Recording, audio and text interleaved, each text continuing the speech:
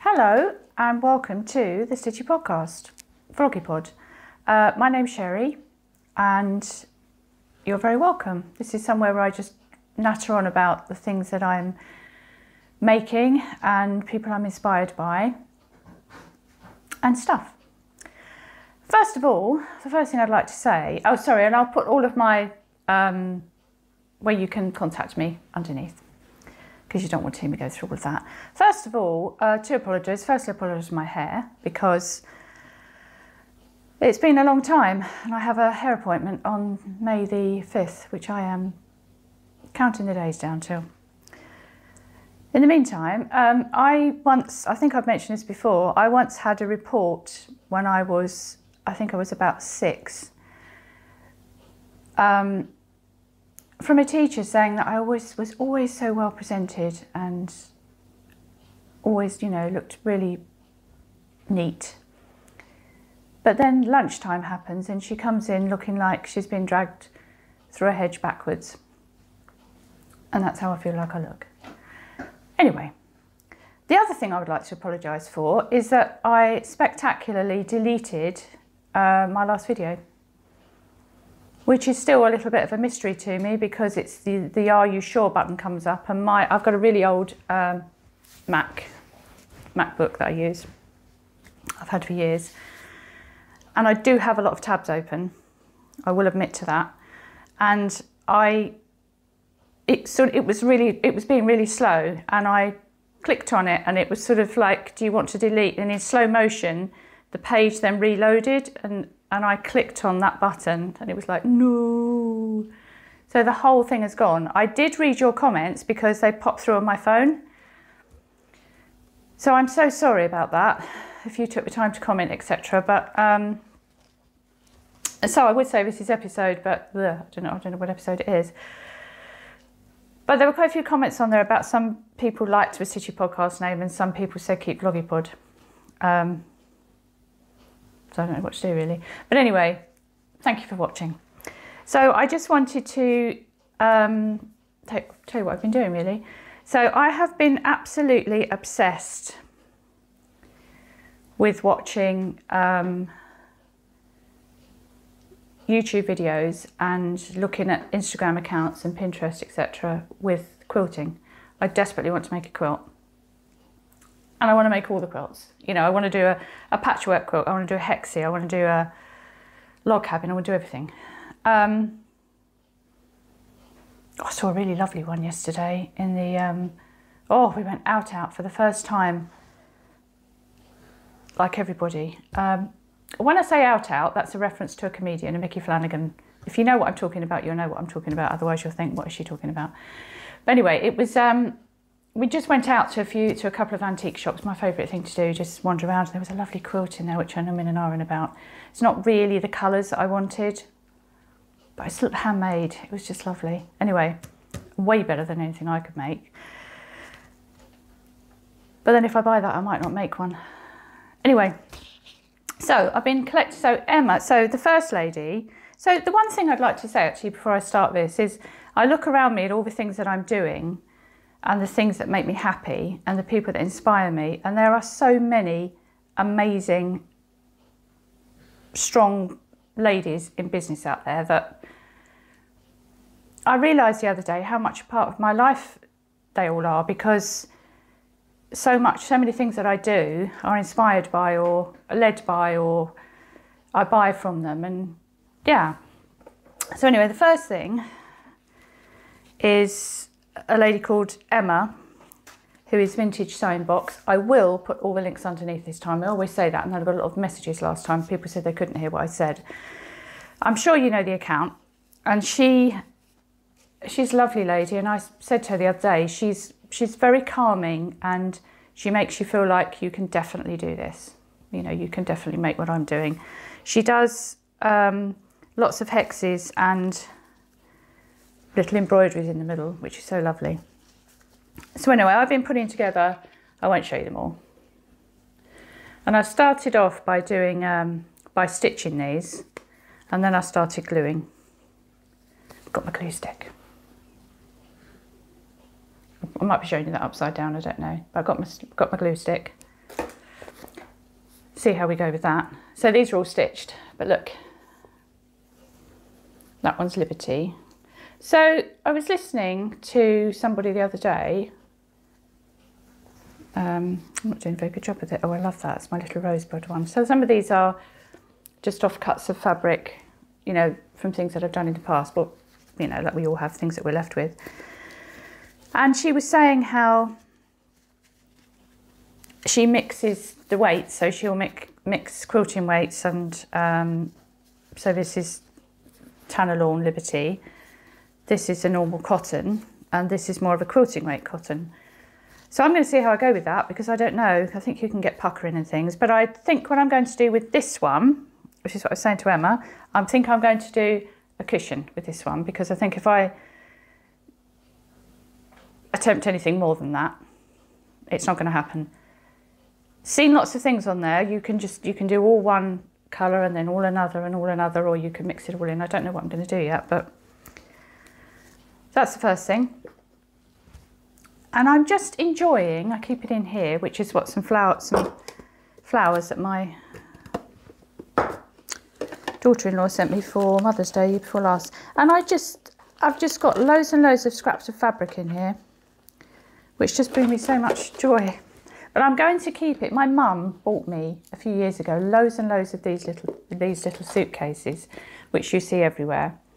This one actually is full of all bits and pieces that she's bought me over the years. Look at that, all the lovely little bits that she's bought me. I wasn't quite sure what to keep in them, and I think I'm actually going to keep all of these sorts of things in there, because then they're covered up and they're dust free. Anyway, polka dot one, then you forgot that. So that's happening. And the other thing, oh, and the other lady is Larissa, who is Stitching Notes, who I've been following for years. I think it goes back to when we used to do ATCs, artist trading cards, sort of swap, tiny little cards that we used to embroider and swap with each other. Ali, a lady called Ali, used to organise it. Anyway, Larissa Stitching Notes, again, I'm sure you know of her. Her page is incredible, and she is such an inspiration to me. And she's done a couple of stitch-alongs I've not been brave enough to do, but anyway. I've also been watching lovely Kate of, is it Last Homely House? And she does lovely quilts, and she's inspired me too. And so what I've done is I've got loads of old shirts of Keith's and the boys that I've cut up, ones that I've liked, that I've cut up over the years. These are just bits of them. I've got loads of these. In the kind of, and actually they're all the kind of colours that I want anyway, sort of pinks and blues and greys is what I'm after, with touches of green maybe. That's the plan. And then I've got some of these, which are favourite fabrics that I want to add in. That kind of thing going on. And a bit of blue maybe, darker blue for a pop colour. So I don't know. I'm nowhere near cutting it up yet. So I was thinking log cabin, then I was thinking actually Kate was doing one which she put on eBay. I don't know if you saw it, and she sold this quilt. Raised so much money for, she donated it to Fruity Knitting. Oh goodness, that was such an amazing amount of money. It just shows you what an amazing community the sewing knitting community is, I think. But anyway, she was doing a lovely one on there, which is the one that she sold, and I thought I could do that. I think I could do that. And also these fabrics, which I bought when I went out with some lovely friends, Gaynor and Karen, when we went to the quilt show, which must have been year and a half or something ago now, and we all liked these, and I haven't used those yet, and I might put them in, but again they're a bit thicker, so I don't know what to do. But anyway, that's all my collection of fabrics. We'll see what happens. So that's that. They're my plans. The other thing that I've been doing, another lady that I admire very much, well, I'm not saying I'm doing, I'm going to start again, is this is my friend Sandra, who did a pattern, and I think actually this is a free download on Ravelry now. I'm only going to show you the front page because you've got my scroll and everything else, and it is the Nature's Walk blanket. And I was ever so pleased with myself because Sandra did a little tutorial where she taught you how to follow a pattern, and I did it, so I was quite pleased. So I've probably shown you these before, and I'll show you the colours actually. So they're bigger squares, and they're all in these stone washed sheepsies. I can't say that, I've been able to say that. So this is in my Somewhere Over the Rainbow bag. This actually was done, I think, for something Jules, So Sweet Violet and Amy did a couple of years ago, I think. Liberty. So anyway, these are the colours. So you've got that and that, and they've all got this lovely stone wash look, which you can see really clearly on that one, I think, but not necessarily on the grey one. And that colour, this all came as a set from I cannot remember where. And that colour, if I hold them all up you can see what I'm waffling on about. So these are the colours, and the grey. Oh, there's someone at my front door. So sorry about that, that was someone at the door. Got talking. So that's my colour palette. Well, like I said, it was a kit. I didn't choose it. Well, I did choose this one, but anyway. So that's that, and as I say, that's Sandra, and it's her Nature's Walk, and it's one of those things. I was enjoying it so much, and I was so pleased with myself, and I don't quite know why I stopped. So I'm going to do that. I'm still doing my granny stripe. That's just a long-term project, but I just pick up and I love.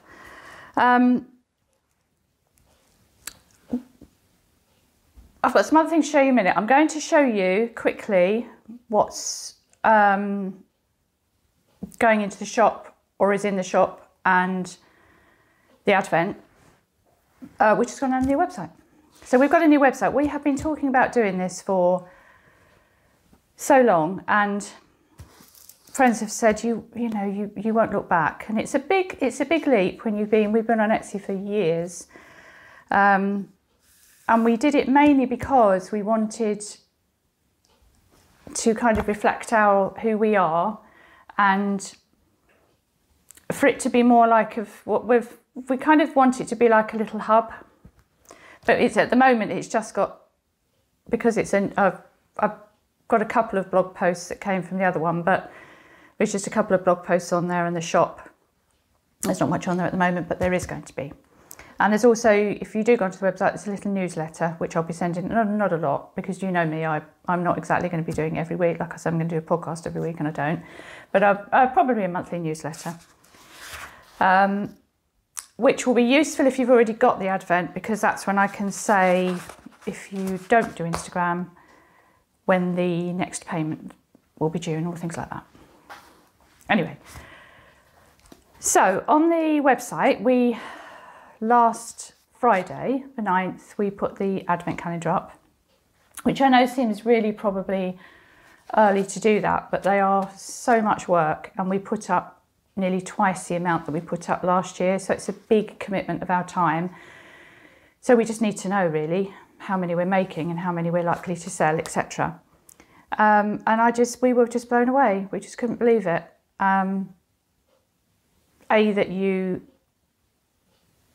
choose to spend your money with us for the advent, and then, Advents are quite a lot of money.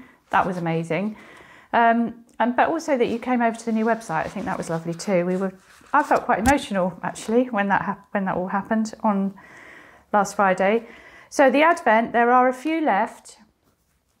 I think there are literally about 8 left, and we've kept back a few that we're going to put up in a few weeks' time. We always do that because we like to know that everything's underway okay, and they're all, when they're dyed up basically, and we know everything's ready, then we'll release the last few. That's just what we do. So the Advent, which I'm really excited about this year because my lovely friend Kay, who is Bryony Bears, she's one of the Bakery Bears, is doing a pattern, and I'm beyond excited that that's going in. I was so thrilled. It won't be using up all of the minis, but it's a gorgeous pattern that she's doing, and we're really excited about it.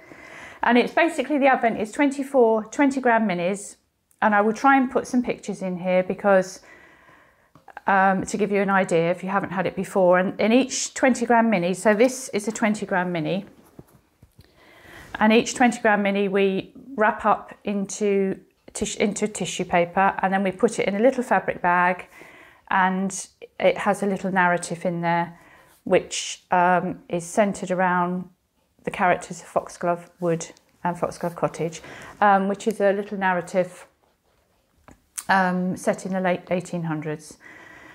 And you loved it last couple of years, so we thought, well, do you know what, we're going to do it again, but we've expanded it, so you're going to meet some new people. And there's it's called The Winter Gathering, a Foxglove tale, and there's a bit of a Christmas adventure on there.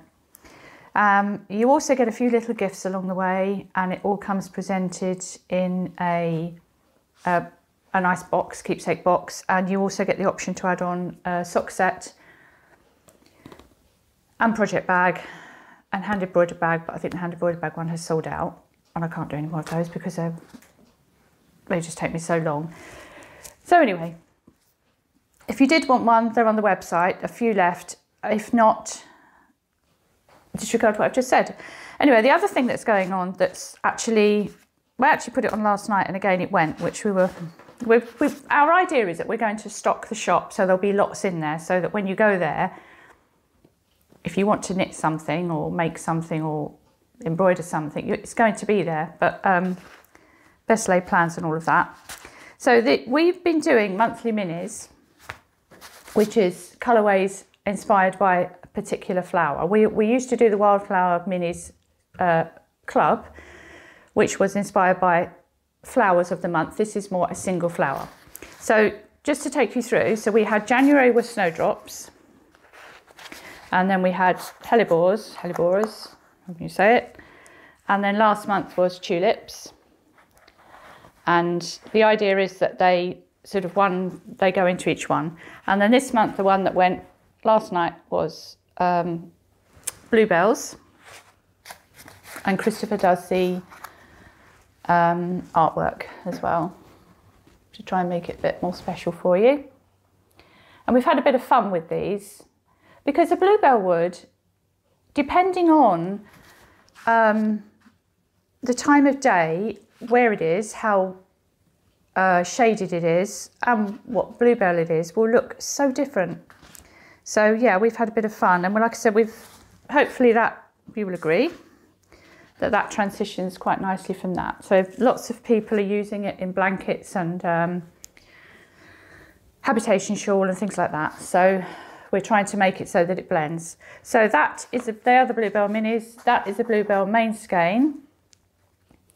I think there are a few of those left in the store, but they are going back in on Friday, so we're dyeing more up to go in the shop Friday. The other thing that will be in the shop Friday, we've dyed up a few extra of these. This is called number 6, and this is a colourway inspired by a lady called Anna Maria Garthwaite. And she was a prolific designer, again, a very strong lady in very much a men's world. And I think the design for this one was 1941, and the design was just called number 6. And she used to design for silk silk designs. And this was number 6. So this was, which I brilliantly haven't bought, but there was, the design is these kind of colours. And we were so inspired by her, so we thought we were going to do some more of those. So that's going in Friday. And the other thing is, I will show you the fabric, because the yarns are dyed, but they are not skate. So this fabric, which is, I just love it. I absolutely love it. It's 100% cotton. And it's a fabric that I used when I first started making bags, actually. Look at that. It's just something about it. It just, I'm going to put some of that in my quilt. So this is going to be, this has kind of inspired a new collection that we're hoping to get into a shop this Friday. Certainly some parts of the collection, not all of them.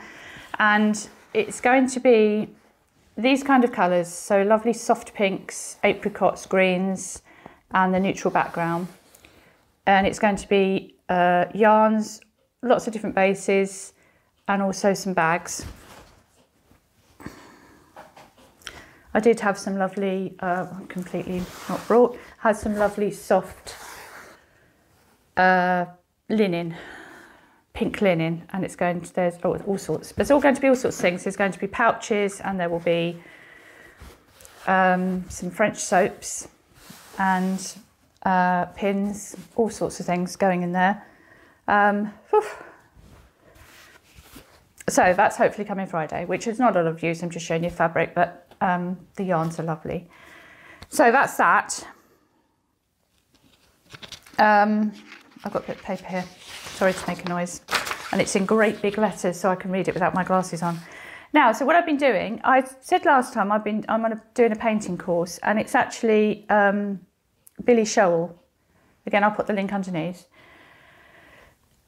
And a couple of you actually messaged to say you were doing her course, and on there you can, a bit like show and tell, you know, where you can show what you've done. I'm not quite brave enough to do that yet.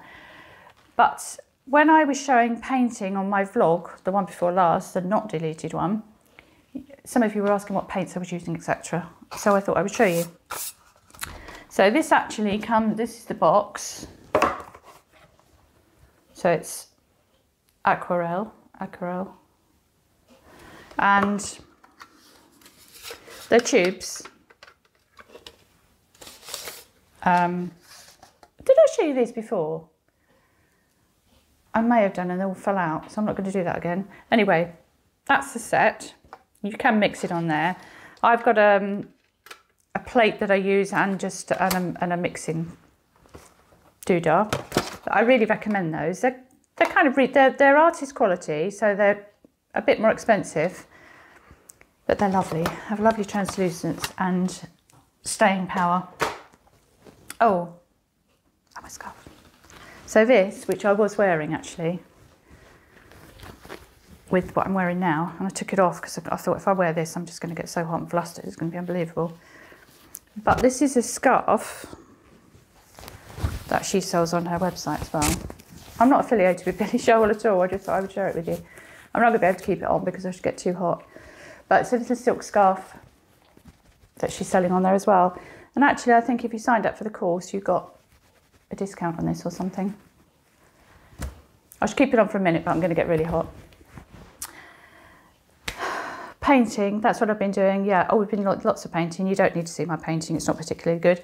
The other thing that I'm doing, I'm a big Nikki Franklin fan. If you know, this is coming off. I'm a big Nikki Franklin fan, and if you've watched this before, you will know that.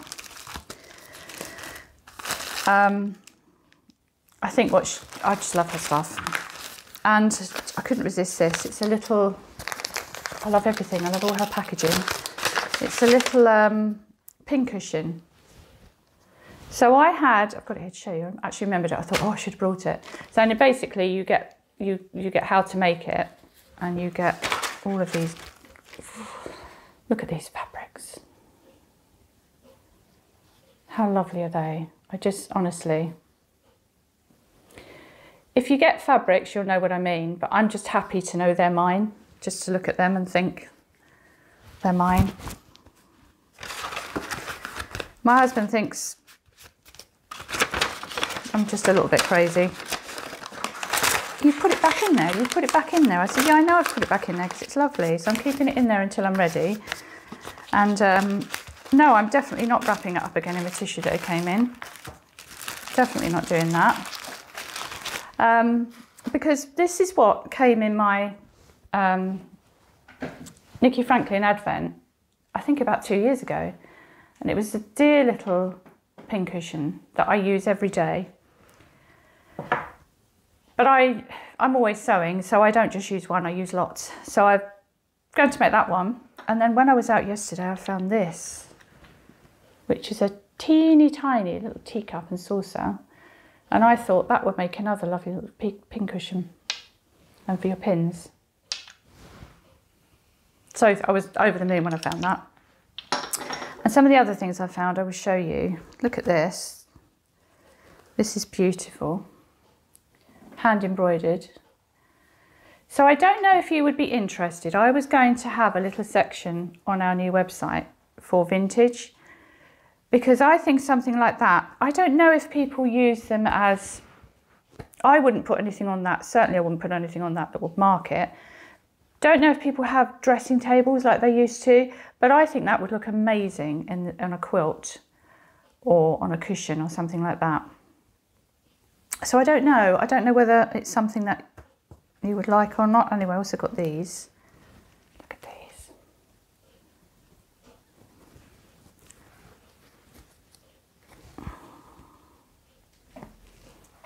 I love them. I love them, love them.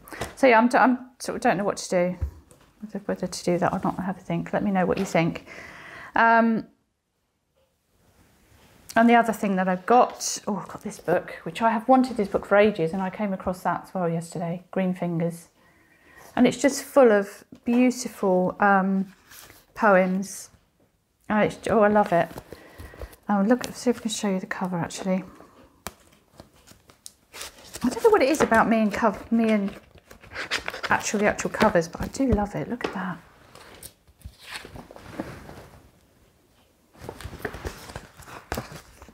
And this is I think it's 1934. I just want to know who owned. There's nothing written in this one, actually. I'd love to know who owned that and who bought it for who. Or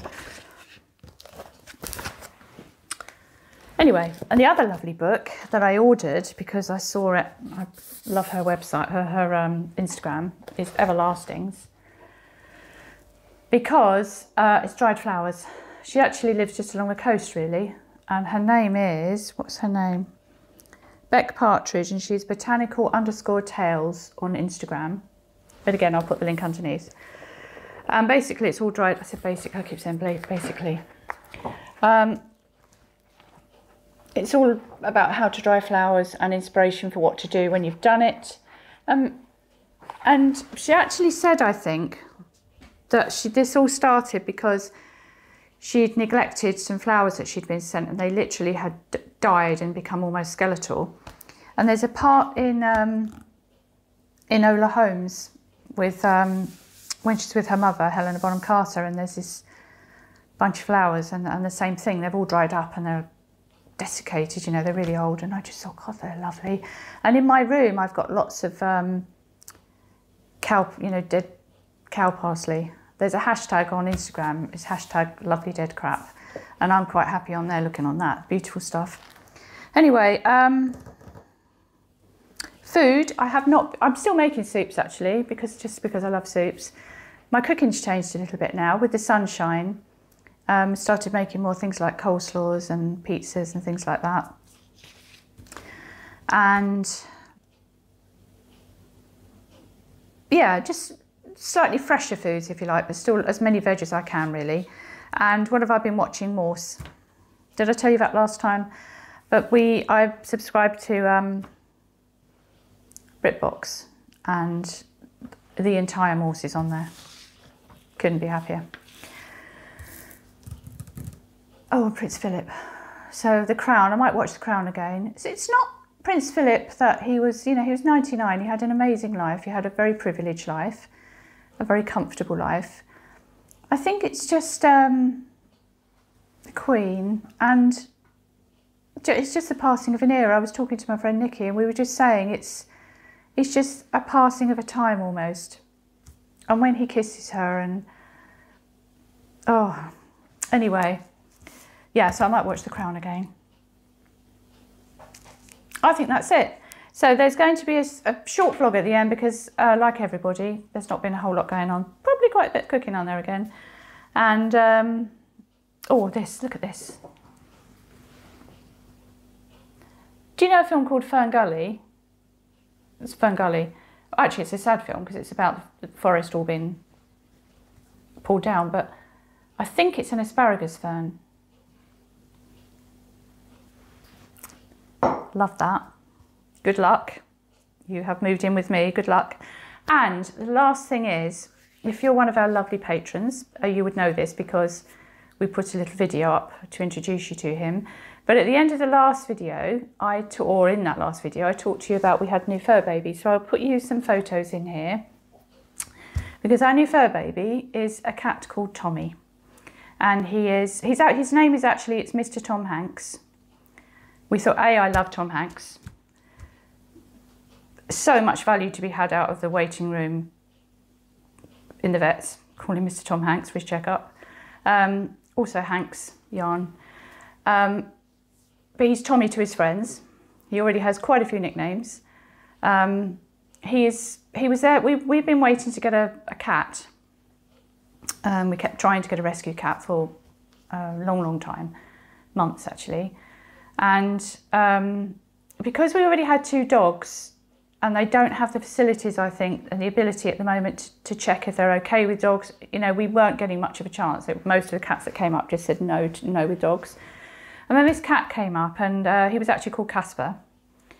And Chris noticed him and said, oh, I've got a cat, can go with dogs. Anyway, they rang us straight away and said, we think this is the one for you.